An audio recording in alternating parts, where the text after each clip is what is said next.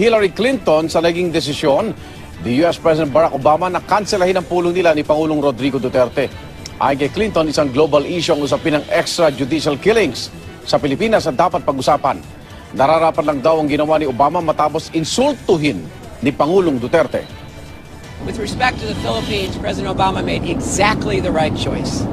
And clearly, the President was going to raise concerns that are global about what is going on in the Philippines with extrajudicial killings of alleged drug dealers that is now somewhere up near 2,000 killings. And when the President of the Philippines insulted our President, it was appropriate in a very low-key way to say, sorry, no meaning. Samantala, tinawag naman ni Republican Presidential Candidate Donald Trump na terrible ang pagtratong natatanggap ngayon ni Obama. Pinuna niya ang hindi paglatag ng red carpet stairway ng China nang dumating ang Air Force One. The US President Obama sa G20 Summit sa China. At binanggit din ni Trump ang pagmumura ni Pangulong Duterte kay Obama.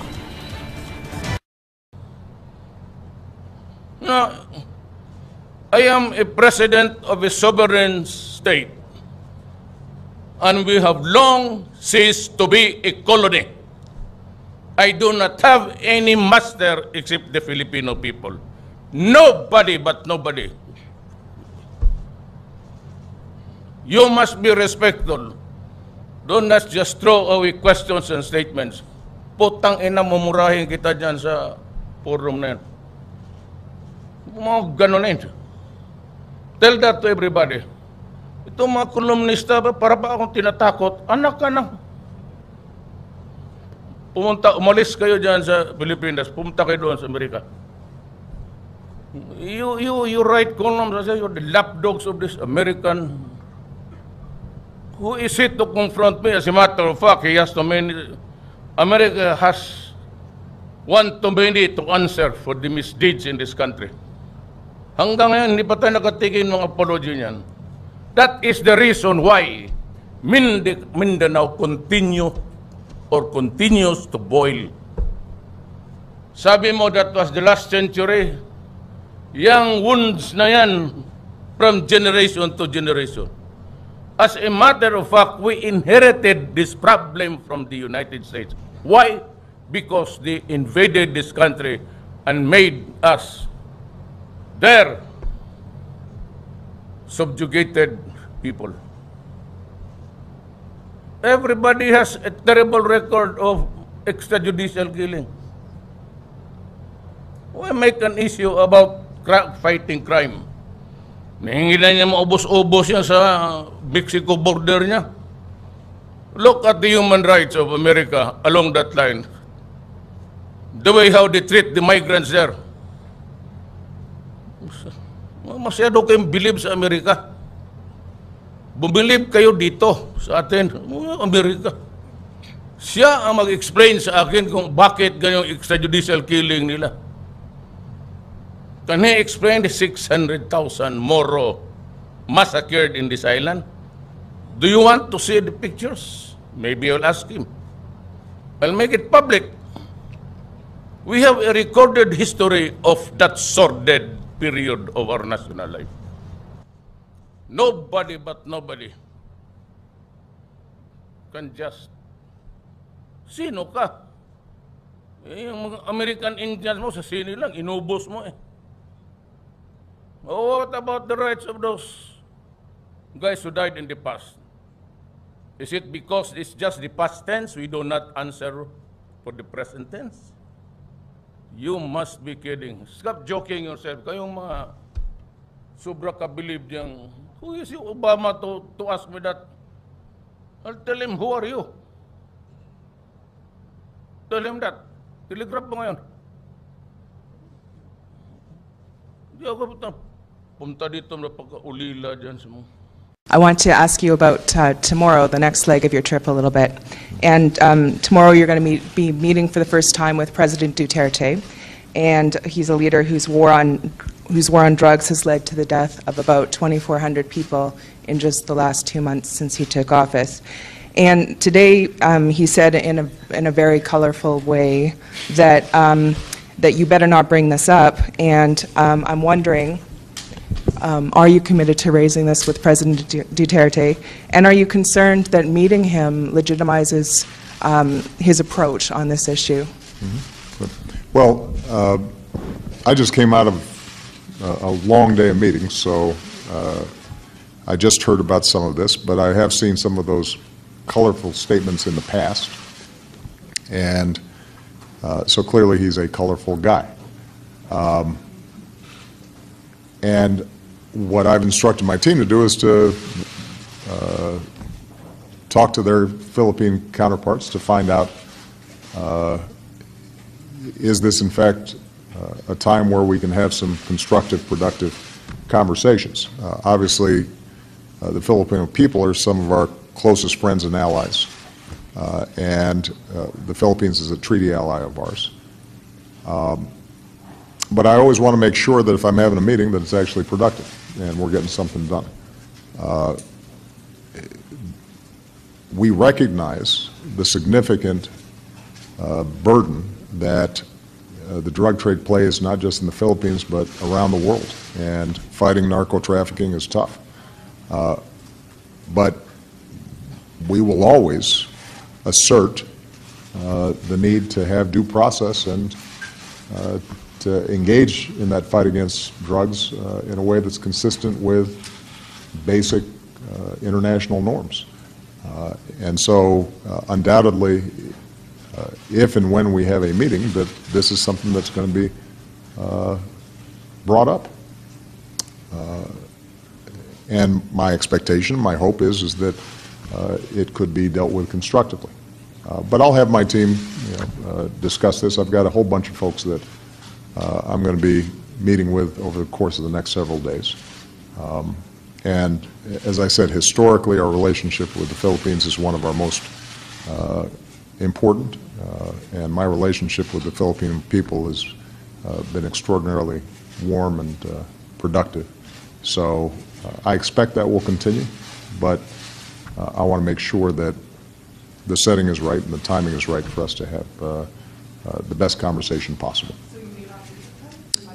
Well, as I said, I'm going to just make an assessment. I just got out of these meetings. What is certainly true is that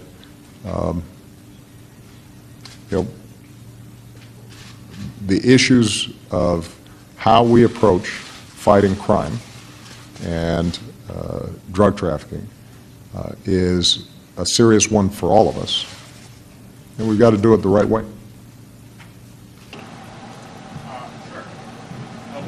About the cancellation of the meeting with Duterte.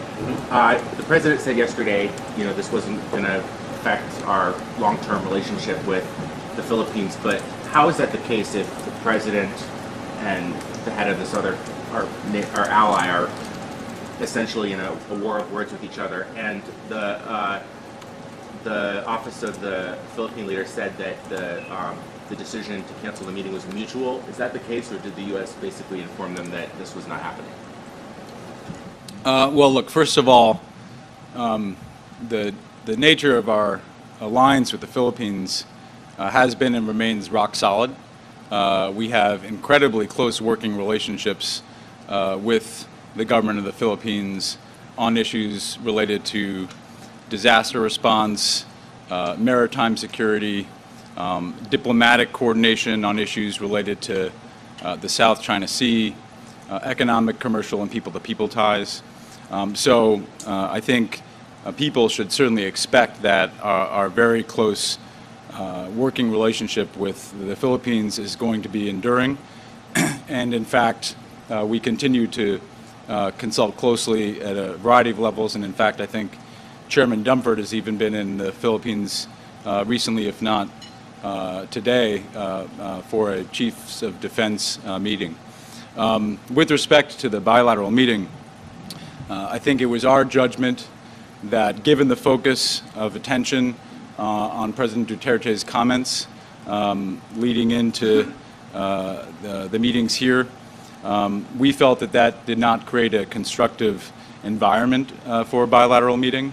All of the attention, frankly, was on those comments, and therefore not on the very substantive agenda that we have with the Philippines. So again, given that focus, we felt that it wasn't the right time to have a bilateral meeting between the two presidents, and that's something that we discussed with officials from the government of the Philippines last night. Again, going forward, I would expect our close cooperation to continue, and where we also have differences, we'll continue to speak to those. And as President Obama said, for any country in the world, not just the Philippines, we'll certainly support very robust counter-narcotic efforts, but we also want to make sure that they're consistent with the rule of law and due process, and that too will be a message that we continue to carry forward. Yang talaga. Maganda po sanang pagkakataon na mapag-usapan nila yung mga issues at mga principles of common concern sa buong international community, kahit itinataguyod pa rin natin yung ating independence sa anumang maaring pakikialam ng ibang mga bansa. So sayang talaga. Umaasa na lang ako na magkakaroon pa sila ng ibang pagkakataon in the future na makapag-usap at malay natin makabuo ng mga pagkakasundo at pagtutulungan sa iba't ibang mga issue. Sa kabila ng aking panghihinayang, kaya sinabi ko sayang di sila makapag-usap ngayon, sana sa susunod ay samantalahin yung ganyang pagkakataon para ipagpatuloy at i-improve yung matagal ng relasyon ng Pilipinas at ng Estados Unidos. Ganun din sa ibang mga bansa. Wala akong unsolicited advice para kay Presidente. Nasabi ko na rin naman dati yung thoughts ko sa usaping iyan. Basta't sa ganitong mga international meetings sana, sa ibang heads of state man o sa heads man ng mga international bodies, ang pag-asa naman ng bawat isa nating mga Pilipino ay sa pamamagitan ng ating chief executive ay maging mabunga yung ganyang mga pag-uusap nila at mag-redown sa benepisyo ng nating mga mamamayan. Well, I don't think it will affect the relationship between the two presidents or the two countries. I don't believe it will be a problem.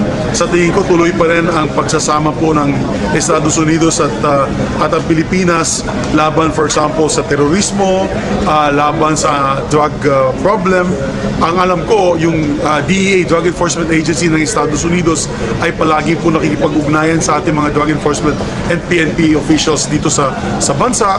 So in terms of policy, I don't think one leader can change the friendship of two nations that we've had in the past 100 years. I don't think so. It transcends the incumbent leadership. Hopefully maging close din po tayo sa susunod na Pangulo.